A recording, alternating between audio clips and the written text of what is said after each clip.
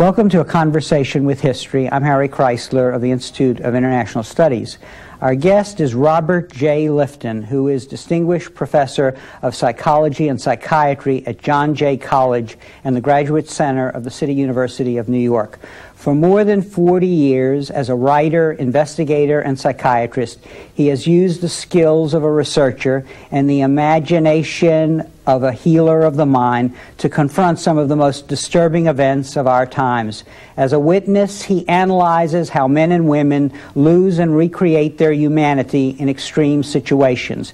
Hiroshima, the Holocaust, the Vietnam War, and now terrorist cults. These are the territory of Robert J. Lifton's explorations as he probes the profound questions of death and its meaning for life.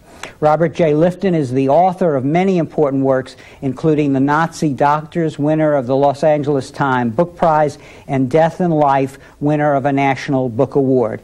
He also wrote Home from the War, Neither Executioners Nor Victims. His latest book is Destroying the World to Save It, Aum Shirinko, Apocalyptic Violence and the New Global Terrorism. Professor Lifton, welcome to Berkeley. Thank you.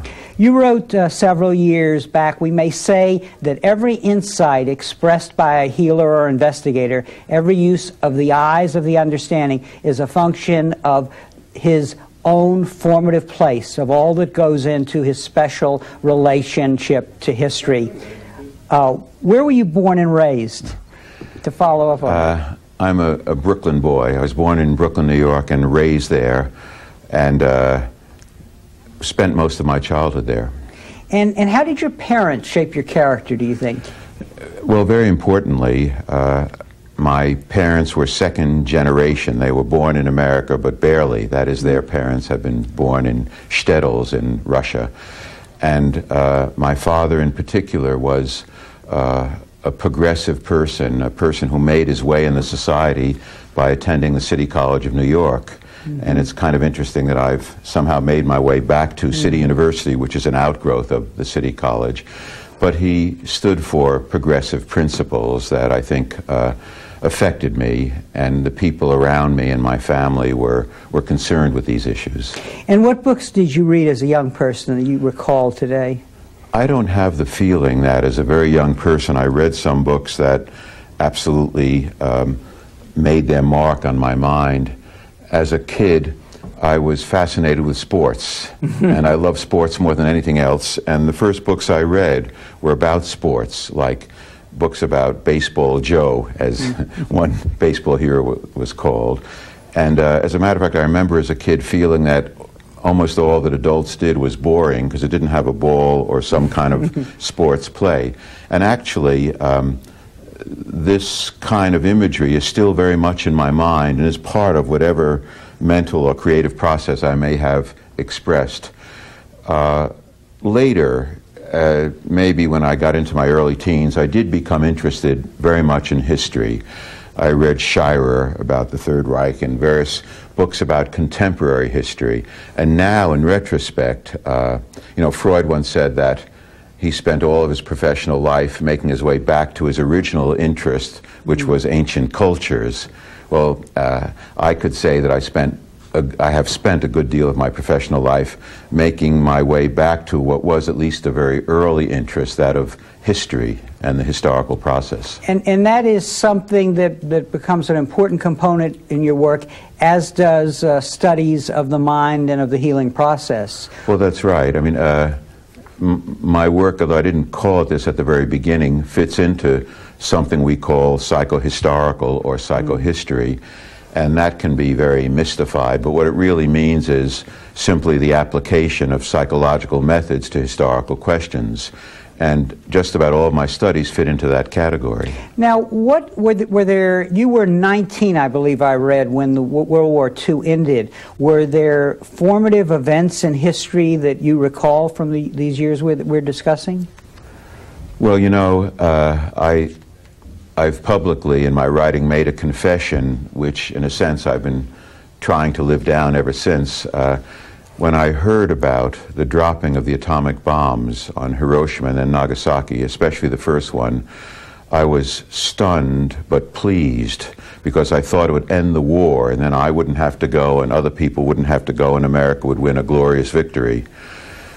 Later I felt very ashamed of that kind of feeling, but I feel it's necessary to mention because of the attraction that large-scale destruction can have if it seems to be on your side and for what we take to be virtuous purposes. That certainly had an enormous impact. I think that all of World War II had an enormous impact on me because at that time the Nazis were very much in my lenses, all the more so as a Jew.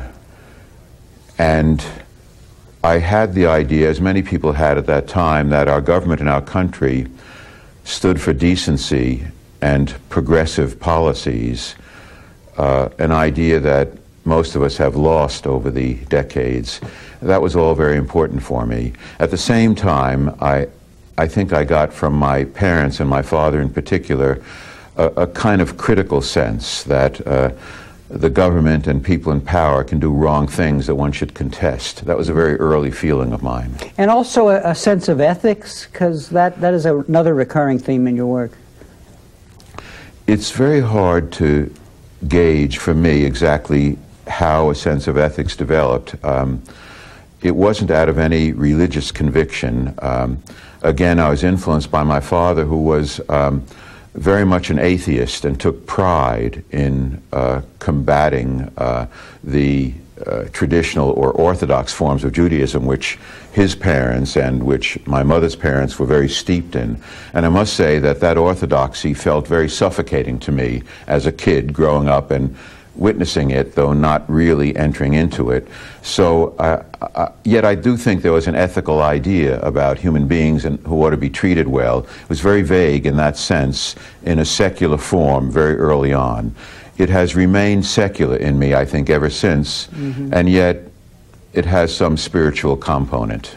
Were you shocked when you learned of the Holocaust in the aftermath of World War II, as we all did? I was enormously shocked, and I think that families like my own that were middle class had complicated feelings, almost guilty feelings, that we were so privileged in not having undergone any of that ordeal, and at the same time terrified and outraged because it was directed at Jews like ourselves, and the Holocaust was there. It wasn't talked about a lot in my family as it was happening. Maybe we didn't want to know it was happening, but later on, soon after the war, I remember seeing pictures that were shocking, and doubly so that people were murdered this way because they were Jewish, as I was. And you did undergraduate work, and then you chose to go to medical school, and you became a psychiatrist, actually. That's right. When I was young, I was very unclear about what I wanted to do. I was interested in history. I didn't know where that would take me. I had a kind of interest in medicine and had read early on some books about healers of the mind, as they were called, and so had an early but somewhat vague interest in both medicine and in what was to become, in my mind and in my work, psychiatry. But I was rushed through my early education because a lot of it was during the war, and yet I was always a very intense student, interested in my work and very committed to it, but spent just 2 calendar years at Cornell University, though it was covering more than 3 years of work, and then went to medical school and did become interested in psychiatry and even helped form a kind of psychiatry club in medical school. Sometimes it's said that psychiatrists are doctors who are frightened by the sight of blood. I might have fallen into that category. I never quite envisioned myself a proper doctor under that white coat, but I was interested in the idea of healing and in the psychological dimension rather early on. And to follow through on your career, before we talk about the actual work you wound up doing, you went into the Army, and that sort of changed the course of your life in a way. Tell us about that. Very much so. When I was still in my psychiatric residency training in New York City, I was subjected to the doctor draft of that time during the early 50s, at the time of the Korean War. And I was called up by my draft board, and I was sent first to Westover Field in Massachusetts. But then there was a request for somebody to be sent overseas, and I was the one who was selected to be sent overseas. And of course, like a red-blooded young American lad, I asked to be sent to Paris. They sent me to Japan and then quickly to Korea. It may sound terrible, but I often say that the military saved me from a conventional life in the United States, and I've never really thanked them for it, because I haven't exactly been pro-military in my work. But I did make wonderful discoveries when living in Japan for almost a year and a half with my wife and in immersing ourselves in Japanese life. We never lived on the base. We lived among Japanese groups and families, formed groups with them, especially a discussion group where we met a lot of young Japanese students who later became ambassadors and leading figures in Japanese life, and really were drawn to Japan and to the world. And the other thing that happened was that my last military assignment, this was the Air Force that I had enlisted in order to avoid being drafted as a private. And of course I only practiced medicine or psychiatry in the Air Force, so I was never in any kind of violent combat. But my last assignment, I was sent back to Korea to interview, along with other Air Force and Army psychiatrists, GIs returning from North Korea, where they had been in Chinese communist custody and had been put through a process that we later came to call thought reform, which is a direct translation of what they call their process. And that interested me in this process. It was also called brainwashing in a more casual way. And so when my wife and I had decided to take a trip around the world after I was discharged from the military, we only reached our second stop, which was Hong Kong, when I began to hear stories of people subjected to more intense version of this process. And I managed to arrange to get some research support and to stay in Hong Kong for another year and a half, interviewing people coming out of China, both Westerners and Chinese, and that was my first real research study on thought reform, or so-called brainwashing. Now, to talk about your research, we could actually work on several planes here, but throughout your work, you're looking at the psychological tendencies common to all mankind. You give special those especially that give special emphasis within a particular cultural tradition, and then finally those stimulated by contemporary historical forces. So it's an interesting mixture of culture, of history, and the psychology of the individual. Well, what I found was, when I started my first study and then in subsequent studies, is here you have people under some kind of duress, or I chose to study them because they represented some kind of historical event as it impacted on them or as they helped to create it. Say survivors of Hiroshima were in a sense caught up in a certain historical process. As you studied them, you know, who were they? How did you get your sense of who they were? And I began to think through, influenced by various anthropologists, some of whom I got to know, like Margaret Mead, who was very supportive in my work, her work and Ruth Benedict's work, and then later on Erik Erikson's work in psychoanalysis. And so I came to what was for me a kind of obvious tripartite idea. They were creatures of the immediate historical process that had brought me to them, at the same time of a cultural tradition and a long cultural history, which made them the kind of people they were in many ways, and they were human beings, and in that sense had universal psychobiological struggles, and that's been a rough kind of model for ways of looking at people in different cultures that I've studied, because I've looked at people in Japan, from China and Chinese experience, in Germany, in the United States, and this kind of approach applies in all cases. And these cases that you've looked at, whether Vietnam veterans, Hiroshima survivors, Nazi doctors, and now terrorist cults, it's really individuals in extreme circumstances. That's right. And why that focus? Why that focus, do you think? You know, it's hard to, I think it would be easy to say, well, that's very important for us to know, and that's why I did it. But that's not the way it happens. It happens in a much more erratic way, and you find yourself doing certain things. I did the first study because I had been exposed to something that I took to be important and interesting, this thought reform process in the military, and then I saw a chance to study it unencumbered by any military limitations, and I did that, and I thought that work was interesting for me and useful to the world. And then my second main study came after I'd spent quite a lot of time in Japan studying Japanese youth, and I just decided to make a trip to Hiroshima with my wife, who was with me, to look into what happened in that city. And this would be about what year? This was 1962. Mm-hmm. And I did that. It isn't that I became, say, anti-nuclear because I learned what was going on and what happened in Hiroshima. It was kind of the reverse. Mm-hmm. I had been at Harvard for a number of years, and I became a close friend of David Reisman, a great sociologist who was the first American faculty person to be an advisor to an anti-nuclear group, and we formed a little newsletter that he mostly did, talking about the American shelter-building craze and some of the absurdities of strategic declarations about winning and fighting and winning nuclear war. Better read than dead was the all that, popular, yeah.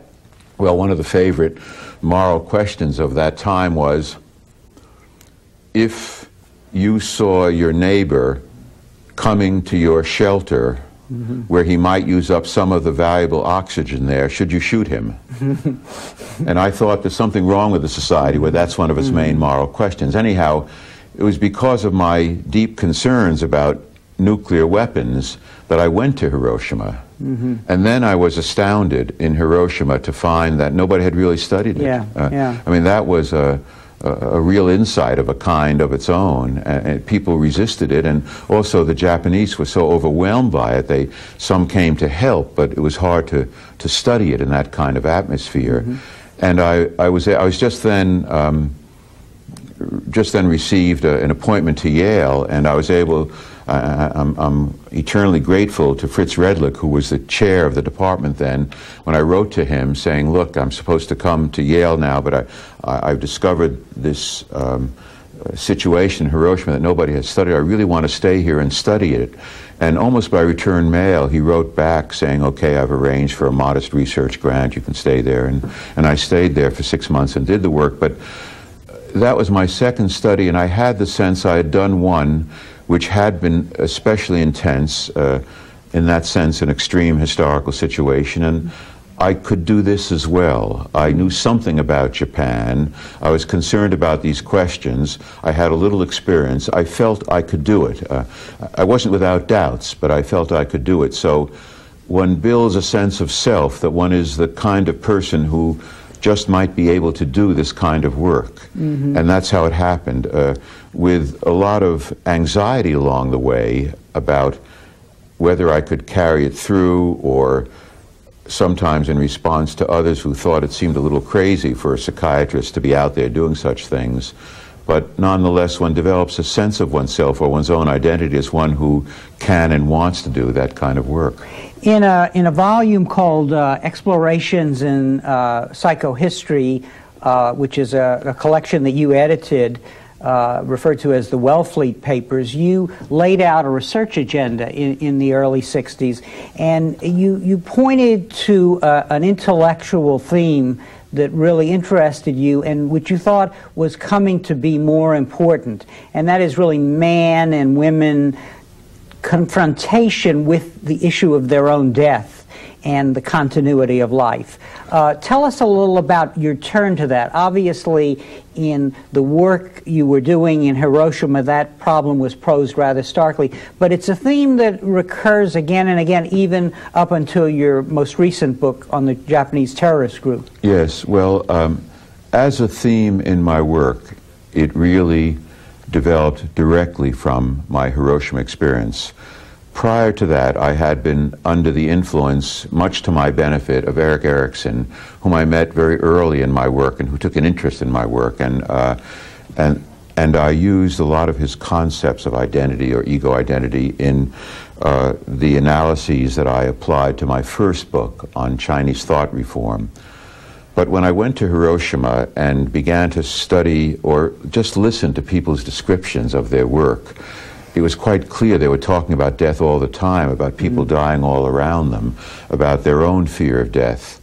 And when I brought back that work to write it up, I realized that neither in Erikson's work nor in any place in psychoanalysis or psychiatric theory was there much about this, about death-related concepts. Freud was very concerned about death, but it didn't fit into his particular structure, except in a very broad and vague way with the death instinct. So I began to try to formulate a new, but as I say, very old kind of model or paradigm of life continuity, or death and the continuity of life, as a basic model within which all of us live. It was necessary to do to understand Hiroshima, but as I did that, I realized that the symbolization of life and the symbolization of death is what we're all about, not just Hiroshima survivors. And I see that, as I said in that paper that you referred to, as the most useful kind of model or paradigm for any kind of historical work, because all historical groups are working within some sort of struggle around their people, about their experiences that have to do with life and death, rather than the more classical Freudian model or concept of instinct and defense. And you write in that essay, addressing yourself to a concern with the incapacity to feel or to confront certain kinds of experiences due to the blocking or absence of inner forms or imagery that can connect with experience. You go on to speak of the more fundamental process of creation and recreation of images and forms within the mind. And why has that become such a central problem in our time, do you think? Well, I came upon the idea of what I call psychic numbing, or first I called it psychic closing off, in trying to understand what Hiroshima survivors were describing to me. They would say such things as, the bomb fell, or there was this, they would describe the experience they had, and I saw this array of dead and dying people around me, and I saw everything, but suddenly I simply ceased to feel anything. Mm-hmm. And some use the metaphor of a photographic plate that was overexposed. It was as though the mind was shut off. Mm-hmm. And I came to call that psychic numbing. And then when I thought about that, I began to wonder not just about those who are exposed to the atomic bomb, what about those who make not just atomic but nuclear weapons, hydrogen bombs? Mm-hmm. And I thought about the psychic numbing involved in strategic projections of using hydrogen bombs or nuclear weapons of any kind. And I also thought about ways in which all of us undergo what could be called the numbing of everyday life. That is, we're bombarded by all kinds of images and influences, and we have to fend some of them off if we're to take in any of them, or to carry through just our ordinary day's work, or really deepen whatever we have to do or say. And yet, it isn't all negative. For instance, I realize that if you take the example of a surgeon who's performing a delicate operation, you don't want him or her to have the same emotions as a family member of that person being operated on. There has to be some level of detachment where you bring your technical skill to bear on it. And from that, I formulated a model for professional work that I saw myself working at, and others too, of a combination of advocacy and detachment. And the detachment could involve selective professional numbing of that kind, but one's advocacy was right out there as well, as was mine, in studying as accurately and as rigorously as I could the effects of the atomic bombings, but at the same time coming to that study as a person very worried and critical about nuclear weapons. Now, in speaking of this problem of dealing with death and the realities of the new kinds of realities that we're creating in our world with things like nuclear weapons, what is available to terrorist groups in the way of biological warfare. You talk about that in previous times that we've had various ways of dealing with this problem of our own death, and through children, through the notion of life after death, through our good works, our creative products, through identification with eternal nature. But you point to the notion that in our time, what you call experiential transcendence seemed to be on the horizon more than it had been in the past. Well, what I was talking about there was how all of us, not just religious people or people who think philosophically, but all of us need some sense of being part of something that precedes and extends beyond what we know in some parts of our mind, however we may deny it, to be our limited lifespan. As human beings, we are the animals or the creatures who know that we die, however we fend off that knowledge. And being part of something larger than ourselves is what I call the symbolization of immortality, and that can be done through biologically our children or our works, our influences in the world, or through being bound up with eternal nature, and also through some sort of religious belief system.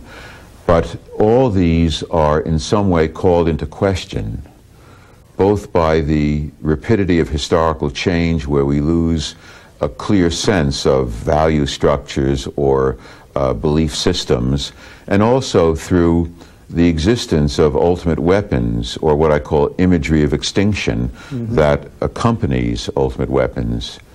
Every adult in the world has some sense that he or she might be obliterated at any time by these weapons that we have created.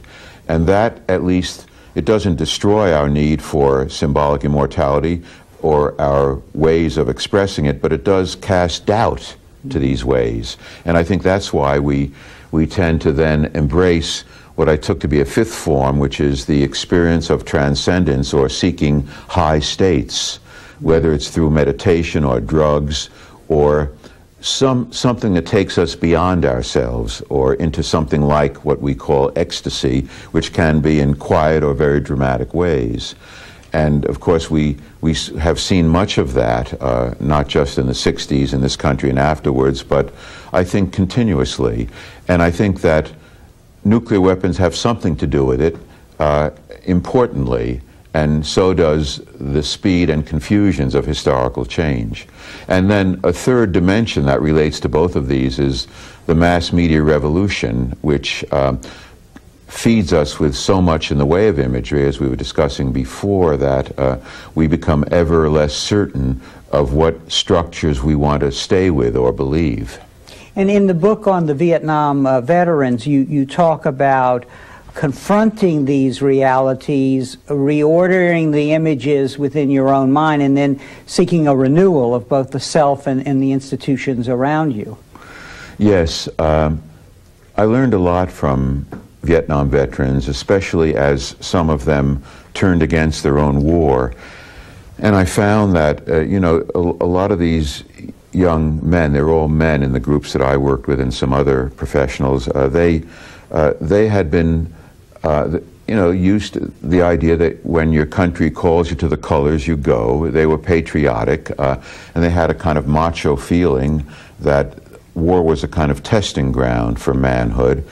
And also the idea that in many cases they'd literally sat on their father's knee. He had been a veteran of World War II and told them about the glorious victory, and they wanted their moment. with war glorified sometimes in that way. But when they experienced their first deaths, sometimes that they had brought about in Viet Cong or the enemy, or else saw buddies shot up next to them, but were in some way involved in a death encounter, their comfort in all this was shattered. In many cases, they simply could no longer justify their being there, and they felt everything there seemed strange and bizarre, and for many of them wrong. There was something wrong or dirty about that war, and there were many atrocities that they witnessed or participated in. So an encounter with death could threaten one's entire belief system, and then one had to struggle with what one learned, what images came from that encounter, reorder them, put them back into some kind of structure that one could use, which is a whole restructuring process of the self. And then there could be a process of renewal. And that's what a number of the Vietnam veterans whom I and others worked with in so-called rap groups and individual exchanges were struggling to do. You write somewhere, for any experience of survival, whether of large disaster, intimate personal loss, or more indirectly severe mental illness, involves a psychic journey to the edge of the world of being. The formulative effort is the survivor's means of return. Yes, I've been very preoccupied with the survivor all through my work. And, you know, when we talk about all this, in retrospect, it all sounds very logical, as though one just, you know, wafted through it. It's not that way at all in the way that it happened. You struggle, or I struggled with each of these studies, and I was uncertain about what they meant and often confused, and then I try to put together what I was seeing, and the survivor has been a very important leitmotif all through them. And the survivor is really double-edged, and that's what I was saying in what you just quoted. I mean, survivors can go one of two ways, or usually both ways. One is having touched death. They can close down and remain numbed and really be incapacitated by what they've been through. Or they can confront in some degree what they've experienced and derive a certain amount of insight and even wisdom from it that informs their lives. And I think that great achievements have occurred in relation to survival, and including spiritual and religious moments. And so there's another dimension of the survivor. And then in work that's both very early and very recent on the protean self, I try to evolve a kind of concept of the self that can move from survival or from a death encounter into various kinds of imagery and absorbing many different images and forms, and taking in even seemingly contrary dimensions. But the general idea is that one can use a death encounter and recreate oneself in relation to it. And I've seen this happen in various people whom I've interviewed.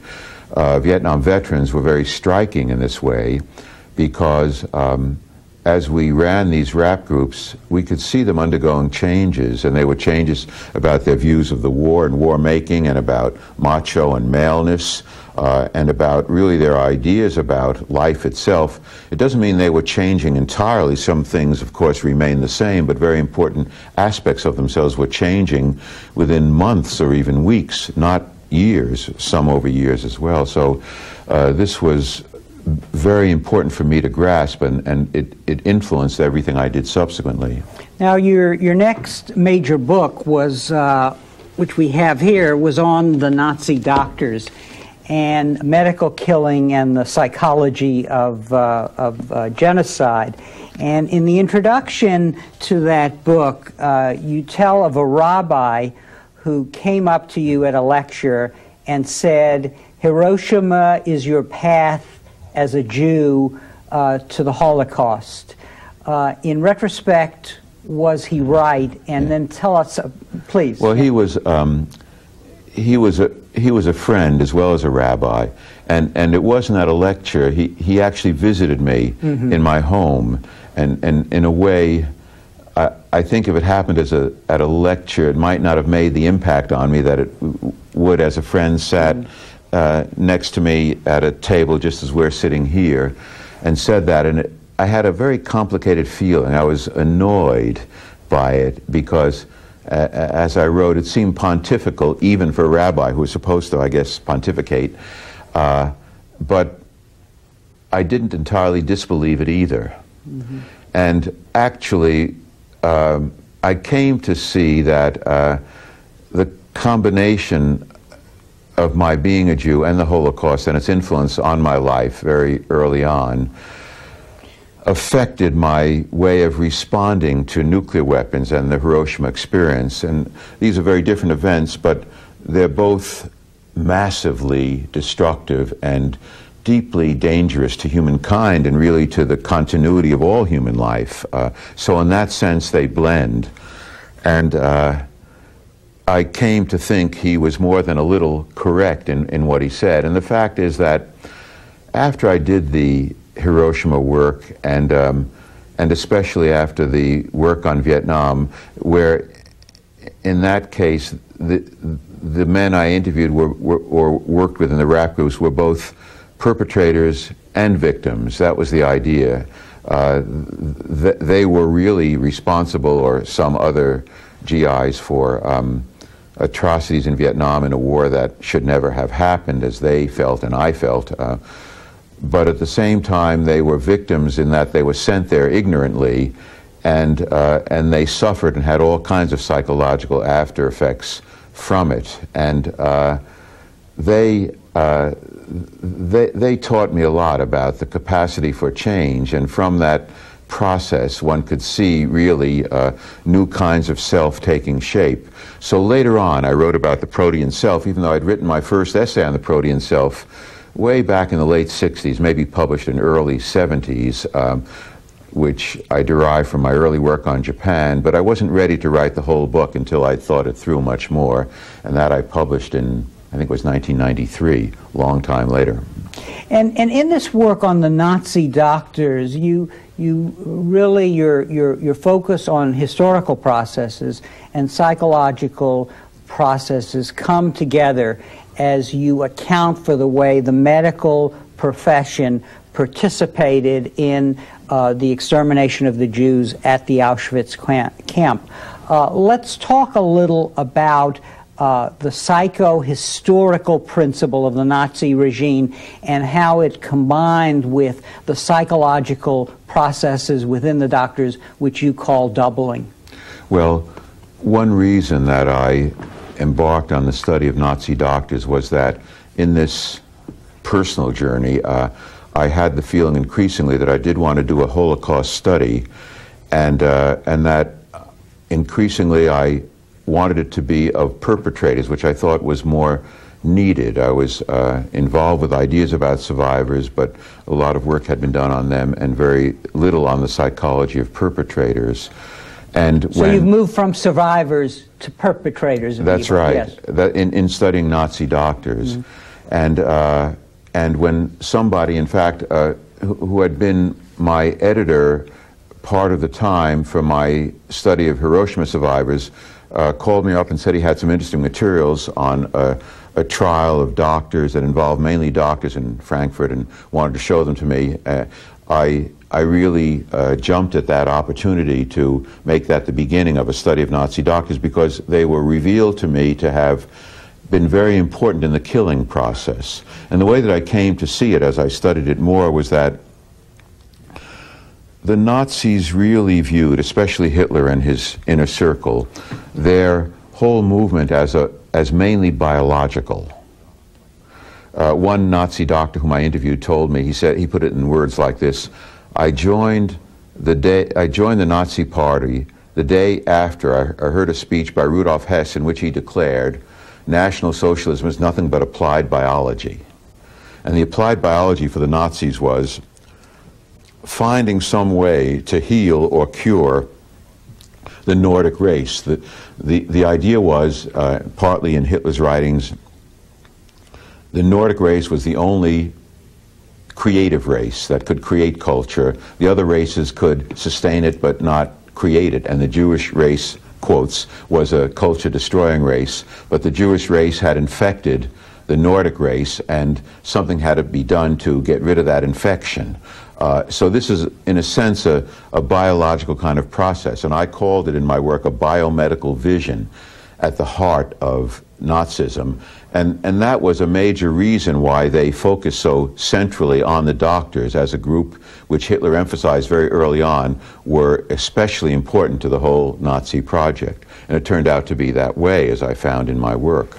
And so that this Nazi ideology that you could describe, in a sense, lifted up the doctors, but internally, tell us a little about this process of doubling and how healers became killers at the Auschwitz camp. Well, one dimension was the large psychohistorical dimension we just talked about, that biomedical vision. But the other dimension was what you're raising now, the nitty-gritty way in which a doctor who's trained to heal instead becomes part of the killing mechanism. A lot of things made it happen, and there is a process that can be called socialization to evil.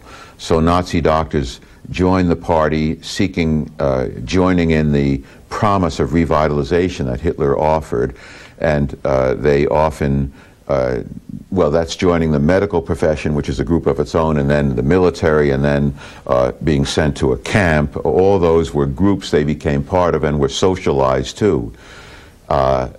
Socialization to evil, I discovered, is all too evil, is all too easy. It's evil as well, but it's all too easy to accomplish. Now, these doctors had not killed anybody until they got to Auschwitz. So they weren't extraordinary killers to start with. They were ordinary people who in that way was socialized to evil. And a key mechanism in that socialization to evil was what I came to be called doubling. And one can understand that if one sees that these Nazi doctors were at the heart of the killing process in Auschwitz. They did selections, they selected in the camps, they were in charge of declaring people dead. In a sense, they ran the killing process, although their assistants more and more did it for them. So when they were in Auschwitz, they had an Auschwitz self, which was responsible for doing all this, as well as for the very vulgar life that one led in Auschwitz, very heavy drinking and vulgar jokes and the whole combination of things that made up Auschwitz. But they would go home to their families from Poland to Germany for weekends or for leaves, and they would be ordinary fathers and husbands, where they would function in a relatively ordinary way, calling forth a non-Auschwitz self or a prior, relatively more humane self. And each of these selves functioned as though it were a separate autonomous self. And that's why I called it doubling, even though, of course, they were part of the same overall self. And doubling, it has more to do with the work of Otto Rank, one of the early psychoanalysts, than with Freud himself. But that kind of process is talked about in his work and in some other early psychiatric practitioners, and psychological practitioners. But it became a mechanism of socialization to evil, as I saw it in Nazi doctors. And of course, it was a very worrisome kind of insight, because it didn't have to stop at Nazi doctors. It certainly was embarked upon in many ways by Aum Shinrikyo, the destructive murderous cult, which I studied more recently. So it can be used by anyone, so to speak, as a form of socialization to evil. And they don't necessarily call it that, but that's what happens in effect. And your newest book is about the Aum Shinrikyo, the Japanese terrorist cult that set about to gather an infrastructure that in the end was ready to call for destroying the world in order to save it. And you say no individual self is inherently evil in the Nazi book, murderous or genocidal, yet under certain conditions, virtually any self is capable of becoming all these things. What is it fair to say that what you find particularly disturbing in looking at this terrorist group is you see a lot of the same themes about purification, destruction, and apocalypse in order to save the world. But in this case, it's no longer the state that's behind the scenes, as was the case with the Nazi doctors, as was the case with the atomic weapons establishment, but rather cult groups that acquire access to biological and nuclear weapons. Yes, in the case of Aum Shinrikyo, they weren't at the beginning by any means clearly a terrorist group. They were one of the Japanese so-called new religions, and there are an extraordinary number of new religions ever since the middle of the 19th century, and especially with a new rush, what they call the rush hour of the gods after World War II, and then again intensely after 1970.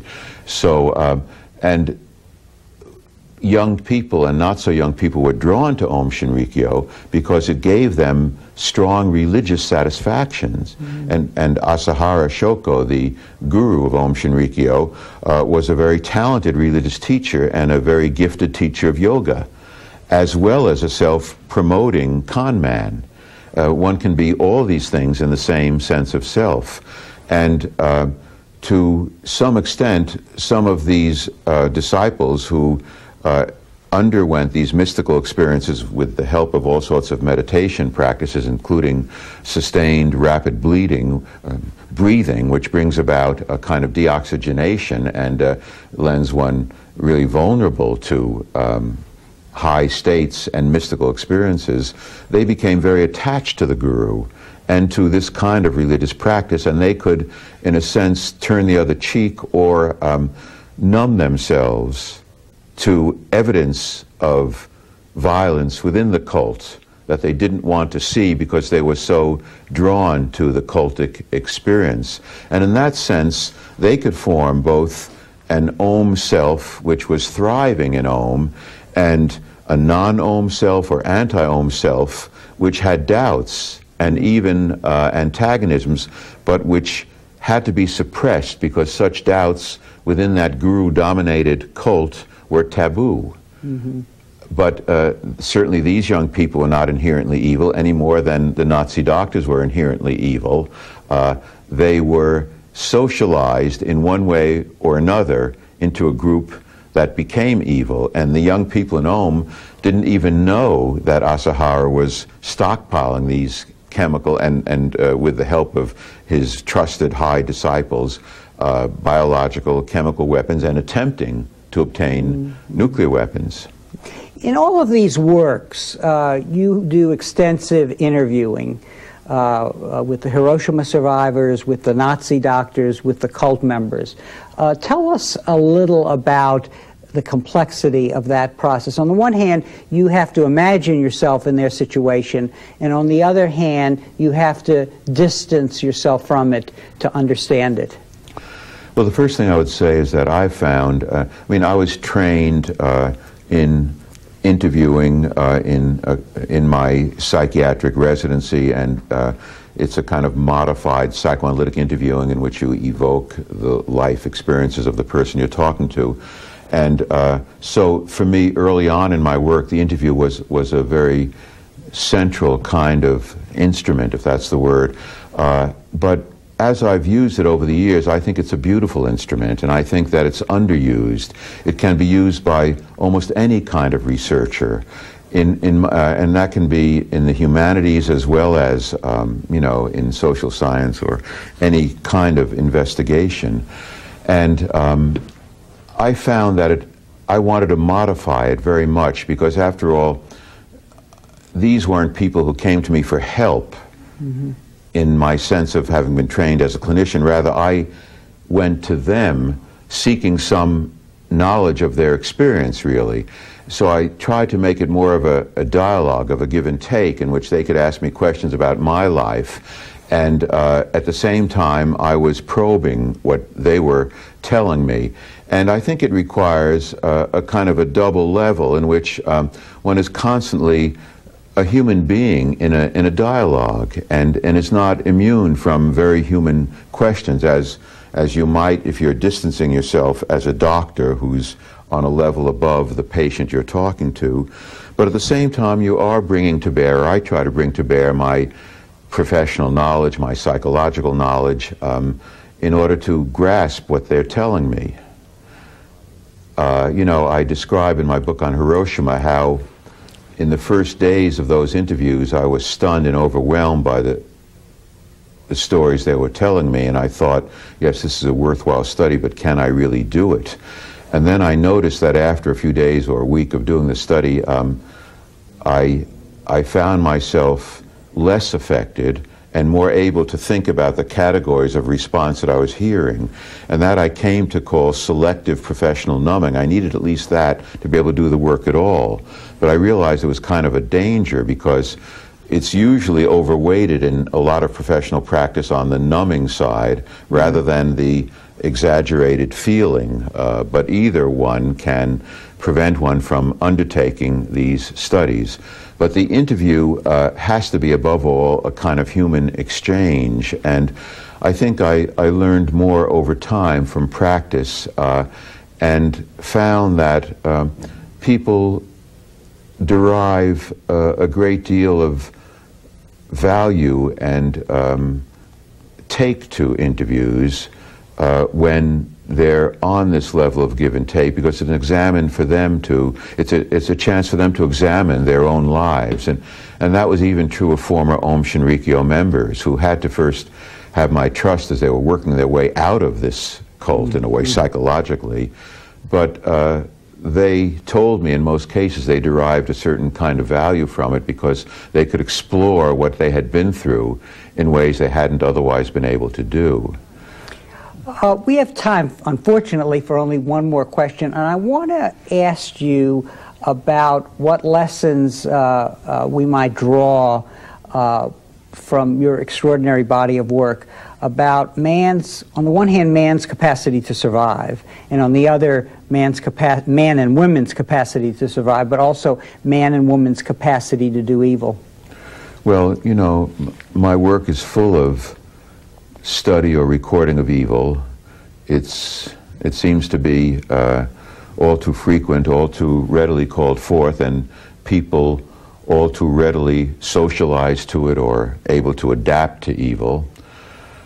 At the same time, I've also seen the other side of it, survivors able to bring knowledge from their ordeal, recreate themselves with the help of others and with the help of love around them. So I am careful not to insist upon a single kind of lesson from all this.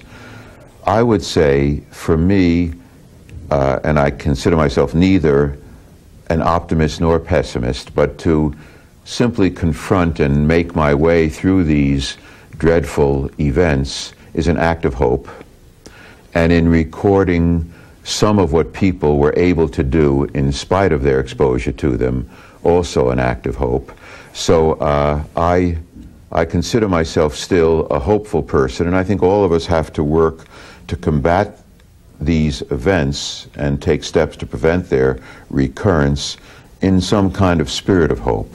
That's what I try to convey to my students and to others whom I share these matters. And I would throw at you a quote from your own writings: "One looks into the abyss in order to see beyond it." You know, that's very much the spirit of my work. You look into the abyss, but you don't want to be stuck there. Otherwise, your imagination is deadened and defeated by the very event you're studying. So you want to look into it in order to see beyond it. If you don't look into it, you're ostrich-like. If you get stuck there, you're incapacitated. So you want to look beyond it to other human possibilities. Dr. Lifton, thank you very much. I've never had the feeling in one of these interviews that I would like to go on for another hour or two, but in this particular case, as in others, I can't do anything about it. But thank you very much for sharing with us the story of your intellectual journey. Thank you very much. And thank you very much for joining us for this conversation with history.